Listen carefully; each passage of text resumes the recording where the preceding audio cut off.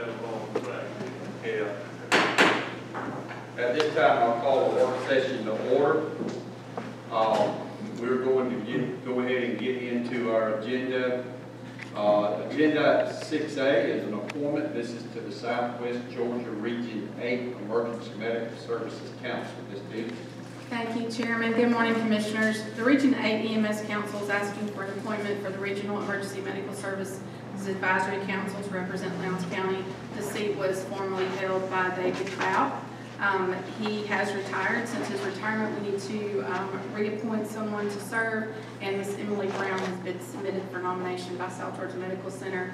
I have worked already with Ms. Brown on some of the trauma certification that the hospital is working on, and also some of the expansion of the medical directive that we're coordinating with Lowndes County Fire Rescue. She is fantastic. She's phenomenal. She is probably one of the best things to happen to emergency medical services in our community for a very long time.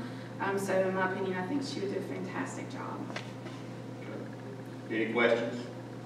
Yeah, I'll back up just a little bit for the minutes. Commissioner